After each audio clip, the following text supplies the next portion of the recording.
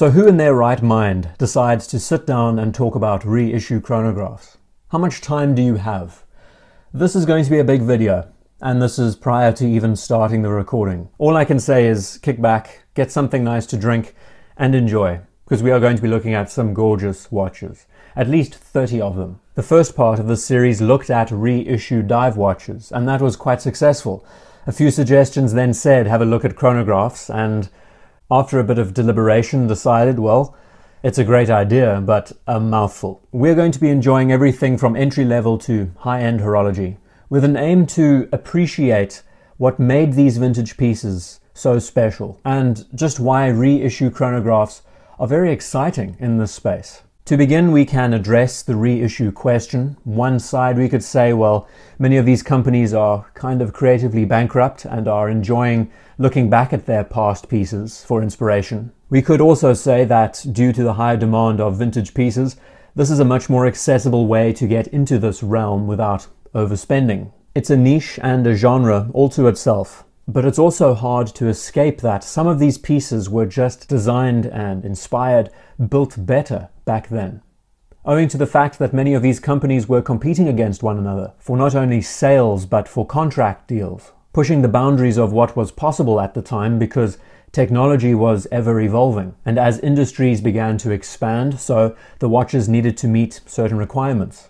When we looked at the area of reissue dive watches, we noticed that they were commonly made either for military forces or for the casual, everyday user. With chronographs, we see a bit of a different take. Most of them are either made for the amateur professional racing driver or for the military, given primarily to aviators and pilots. So just bear in mind as we look through these pieces that most of them were given to either pilots or racing drivers when they were made. I've had to create separate groups just to make them a bit more digestible for all of us. Also note that, odds are, I haven't selected all of the pieces that you might know, and many might not be mentioned in this video, but the selection is still great. Let's enjoy it.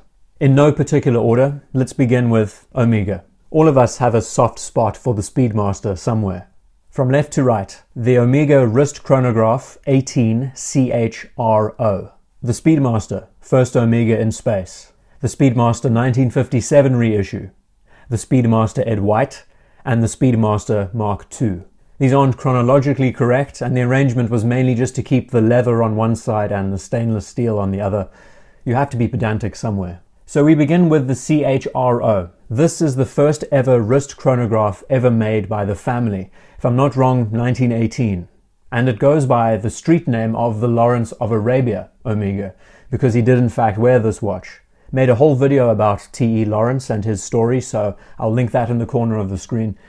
But it's just exceptional. It's a beautiful watch, and has to be one of the best reissues that the brand has ever done before, just because of the level of detail put into it. Everything, from the presentation to the movement finishing, it's perfectly accurate to the original. It is the oldest looking chronograph that we will be seeing, and this piece was specifically made for pilots back in the day when planes actually first took to sky and combat. But it's everything. It captures the time period, looking at the numerals on the dial, the arrangement of the subdials, the use of different colors, heat bluing, the rose gold used on the pusher and the crown, how the strap has been attached to those welded lugs. It's fascinating.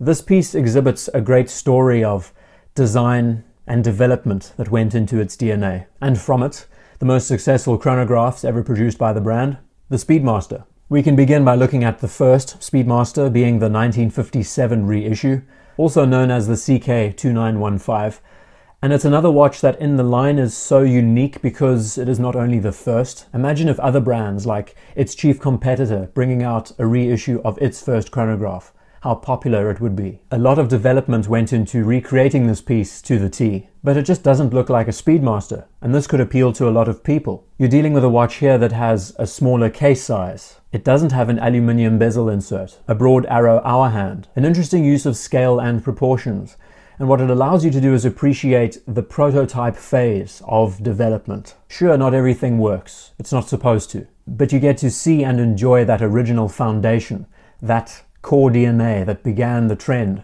and that's inspiring. Next to it we see the first Omega in space, and this one is highly sought after in the community because it bridges the gap between the professional that we know and the 57 reissue. Many of the elements that we now know on the watch is present and clear. No, you don't have a professional case yet, but the dial, the bezel, the layout, all looks very familiar. Distinguishing factors, you have an applied Omega logo, you have gorgeous alpha-styled hands. And even here we see a watch that doesn't look like a professional instrument just yet. It still has dressy elements to it, which does tone down the overall look and keeps it relevant to its time. Then we move to the Ed White reissue. This being one of the most significant Omega Speedmasters ever made. The fact that they have reproduced this watch, stainless steel, all the bells and whistles, including a full recreation of the 321 caliber. It's impressive. Has to be one of the most faithful recreations that we will be seeing in this lineup. Lots of watches will keep the aesthetic but not go so far to recreate the movement as well. But this piece does it, and has all the hallmarks that we know, like pencil-styled hands. Making it an Ed White means that you still have the non-professional case, you still have the applied Omega logo, lots of little quirks and unique aspects that would probably appeal to the collector and the real enthusiast. But since we are talking about reissue chronographs, not much comes close to this watch in this category. And then finally we look at the Speedmaster Mark II Racing Edition. The Mark II was never seen as a popular watch in this space. Its design is definitely polarizing. But if you want something that highlights the late 60s to early 70s transition across, where you start seeing that rounded off integrated cushion case, how the bezel has been recessed into the dial. It's not as timeless as the pieces that we have looked at already, but it is exciting in a different way. It lets you appreciate details like the orange accents on the dial, how virtually everything is loomed. And as a piece that shows the gradual progression away from the first professional models, this one sits right in that transitional zone as well. Moving away from Omega into Zenith, we see a group of 4 watches in the presentation. From left to right, the El Primero A384, the A386, the G381, and the A3818. Very much like the Speedmasters that we've just looked at, these are so enigmatic of the Zenith name and brand. And as far as modern reissues go, these are some of the best. Where the Omegas were made for racing and eventually space, these were made purely for racing. The El Primero we know as the first automatic column wheel chronograph. The movements are spectacular. And then we look at the designs of these pieces. The A384, not only are you getting a panda aesthetic here, but it is so unique. And it's everything. The case size, the proportions on the wrist, the way the hard edges work and pair up next to the circular form of the dial. How so much attention has been put into where the sub-dials are placed and their relevancy when you look at their sizes. The use of red as the primary accent on the chronograph hand. When you really want to get particular, you can also get this watch with an original Gay Frere bracelet. When it comes to reinvigorating a style, instead of the typical tricolor El Primeros that we know so well, bringing this out, the first El Primero, it's a watch that would suit any collection, which is why it's the primary watch on the cover photo for this video. Another thing that makes this watch great is the fact that it is not trying to shout for your attention. With its small stature, vintage size, it has a presence all of its own. Then we move to the A386, which was the next step forward, where we started seeing the tricolor dial. And this is what the stereotypical El Primero became afterwards. But like the A384, everything has been repeated and created correctly here. Such an excellent presence. The use of contrast and line weight on the dial is what makes an effective chronograph, and this has it in spades. One of the most highly sought after pieces in this line is the G381. And if you want a gold chronograph with a panda aesthetic, not many come close to this. Probably one of the most highly sought after in this price point, but just look at it. The contrast between colors, the use of black and gold is always complementary, offset then by white highlights.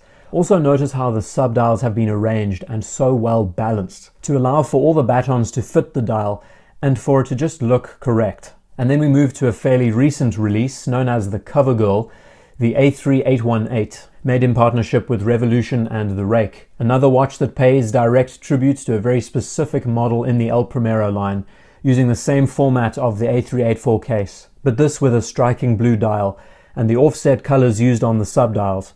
Next to the Golden Gate Bridge inspired minute track. It's crazy, it's unique, it's period correct. and feels much more like a watch of its time next to the others that we've seen. But as far as original El Primeros go, you can't get better than this selection.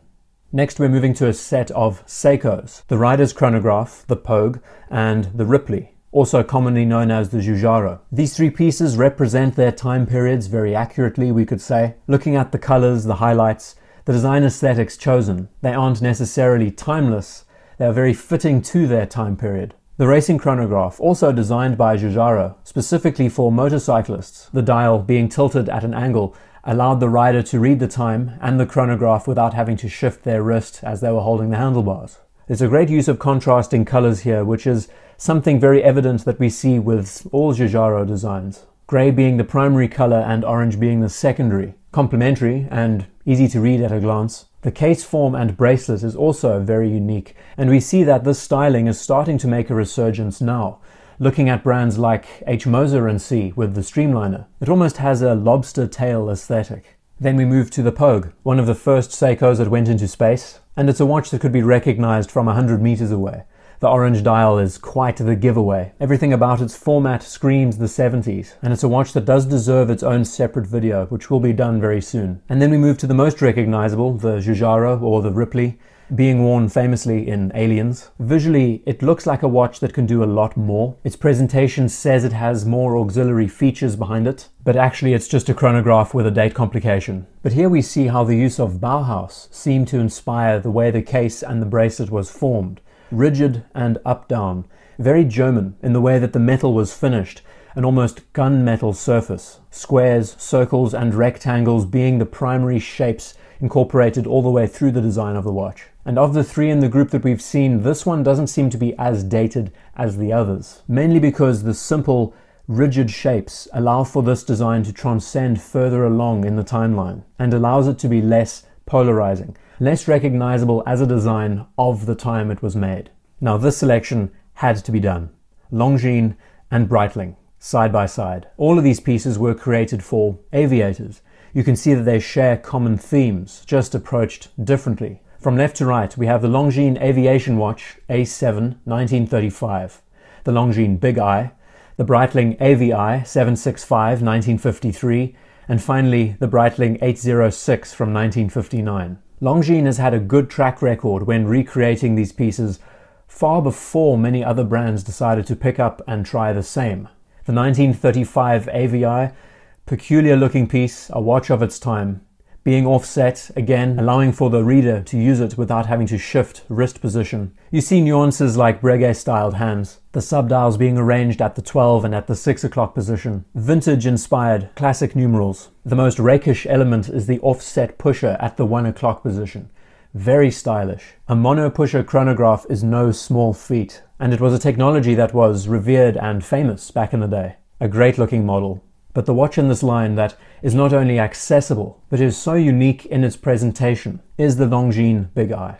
And this watch has been compared next to the 765, which we will be looking at in a moment. The similarities shared between these two watches is something else. Whether it's legibility, the use of the chronograph, and how those subdials have been arranged so differently. Sizes, line weights are all unique to the specific function. It's visually complex, but also complete in the way it presents itself, and is probably one of the most successful recreations that Longines has ever made. Next to that we look at the Breitling pieces, the 765 AVI from 1953, and in a moment we will be looking at watches that very much inspired these pieces. But you see the same hallmarks in places. The way that the subdial on the right hand side at the 3 o'clock has lume applied to it, just like the Longines Big Eye. Visually the watch looks a bit more dated because it uses syringe style hands, and the typeface isn't as modern. But what it has and understands is a great use of proportion and balance between all of the parts. Also note that it has a rotating bezel, making it practical for other applications.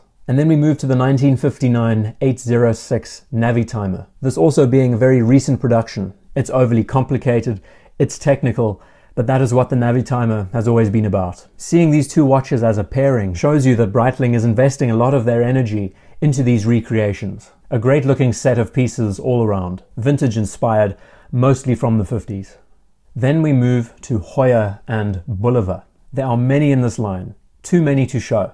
From left to right, we have the Heuer Autavia, 85th anniversary Jack Heuer. We then have the Heuer Monaco, a limited edition Heuer Monza, and the outlier, the Bulliver Deep Sea Chronograph. These pieces saw their time in the 60s and 70s and were some of the most famous during that time period. The Autavia, a pure racing driver's watch. This model made to commemorate Jack Heuer, with its silver panda aesthetic, its striking, a rotating bezel. The history behind this watch: it was supplied to so many racing drivers, next to the Carrera and many others. But this watch was on the wrist of many race winners back in the day.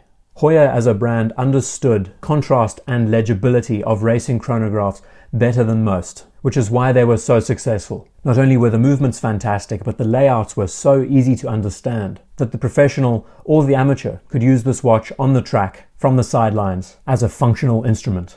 Next to the Autavia, we have the Monaco, the watch that famously had the caliber 11 movement inside it that competed directly against the Zenith El Primero. The A384 and the Monaco were released virtually at the same time, both being some of the world's first automatic chronographs. This watch, worn by Steve McQueen in Le Mans, has an excellent amount of presence. The TV case style, this watch has been spoken about so much before. But we look at the use of colors, white, blue and red. It speaks so true to the time period when it was created, and that's probably why it's been able to stand the test of time so well. The elements that constantly fascinate me about this watch is the use of squares, and how the squares are incorporated into circles, how the batons around the dial have been arranged horizontally to fill up that negative space. We could say there was no rhyme or reason to the design of this watch, but that's part of the fun. We must remember that producing this watch was a race to the finish, quite literally.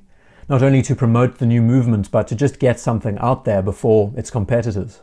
And then we look at the Monza, this being a special edition with, if I'm not mistaken, a PVD-coated titanium case. This model in particular has won a few watchmaking awards, but as we see it next to the Monaco, it is the direct transcendent, and you notice how parts have been tightened up, how areas have been looked at in a lot more detail, how the case and lugs work a lot better. There is a greater form around the piece. The presence is there. It's also a lot more legible. Not only can you determine the time easily, but you can also use the chronograph at a glance. And that is ultimately what makes this such a good instrument. Then we move to the Bulliver Deep Sea Chronograph with the surfboard subdials. This being a piece that was recently brought out and screams of the era when it was made. Whether we're looking at the orange highlights on the hands, the Pepsi-inspired bezel, the cream dial, the cushion-style case that was so popular during the 60s and the 70s, even to the bracelet. The word quirky comes to mind when you look at its overall presentation. After observing the Longines and the Breitlings, pilot chronographs, the ones that we're looking at now hold the core DNA of the original pilot watches of the 50s. Most Swiss and French brands actually borrowed German-inspired layouts for their dials. From left to right, the Breguet Type 20, the Hanhart 417, the Guinand 361, and the Zinn 158. The Breguet Type 20 is the most attainable chronograph you can get in the line. You notice how similar its aesthetic is next to the Longines and the Breitlings we've seen already. That's primarily because all of the inspirations were directly linked to Hanhart, which we will look at in a moment. But when you want a watch that has Breguet on the dial, those gorgeous numerals, such a clean understanding of symmetry, how again we notice the subdials are differently arranged relative to their function. It makes for a complete watch that could easily serve its purpose for being an instrument, as well as something more formal for dress occasions. And from Breguet, this is one of a few watches in their line that actually looks like a tool watch. Next to it we have the Hanhart 417, this being made in partnership with the Rake and Revolution again. If I'm not mistaken, this being worn by Steve McQueen as one of his personal watches.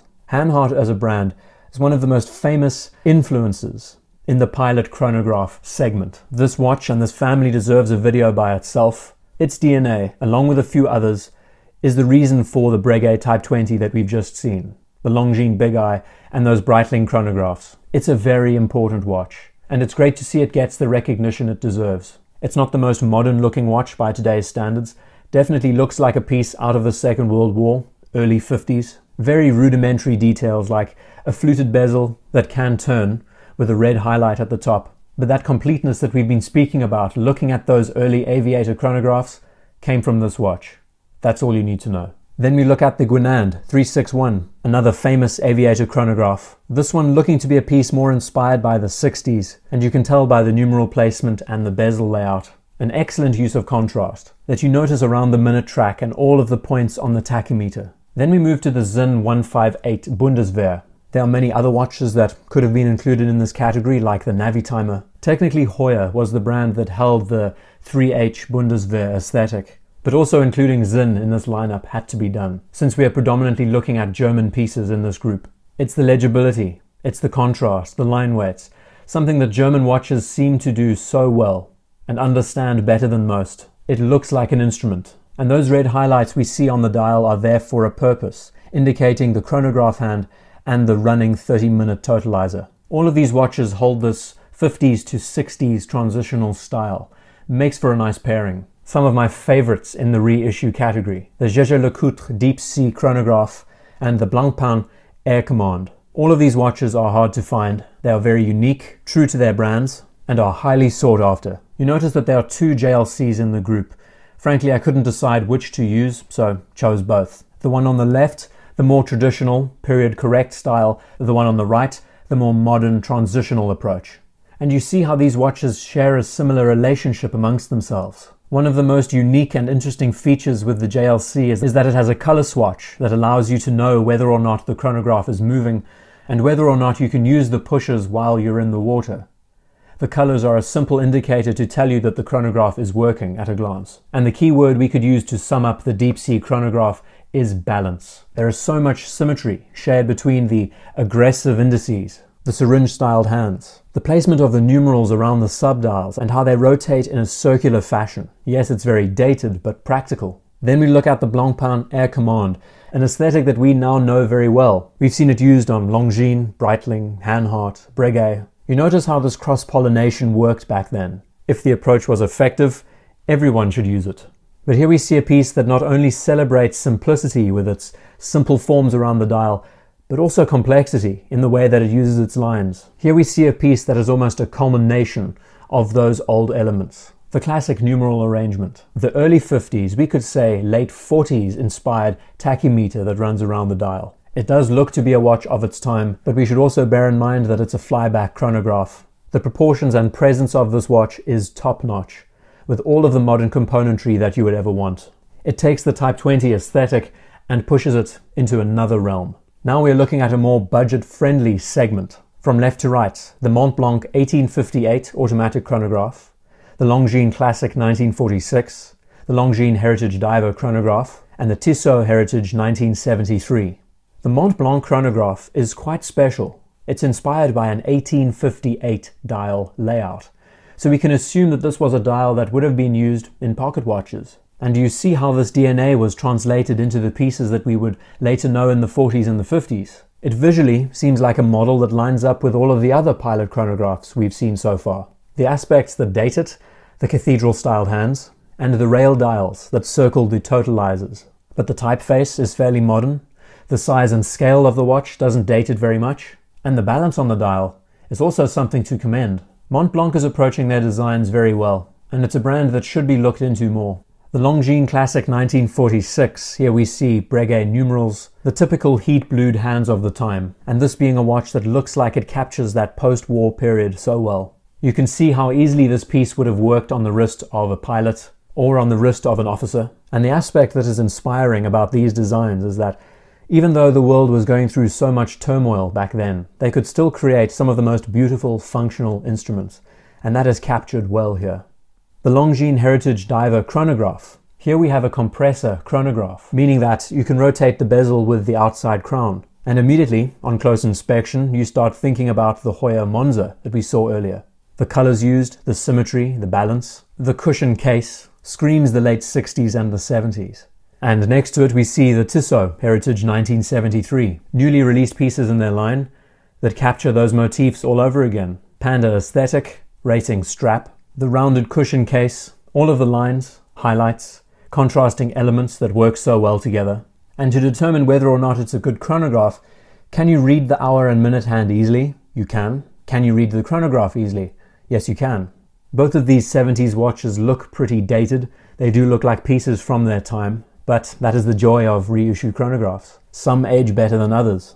And in this segment, you cannot ignore the Hamilton Intramatic, Panda and reversed Panda dials. These two watches have served as inspiration for so many others. We see how micro brands are using this aesthetic directly. And it's purely down to how well the contrast works, how it makes for easy legibility, ease of use when running the chronograph and reading the time. The case with vertical lugs makes the wearing experience a lot better for smaller wrists. The watch's presence is brought down because of this. And these pieces aren't only unique and accessible, but are striking, and celebrates the essence of what makes the panda aesthetic so appealing.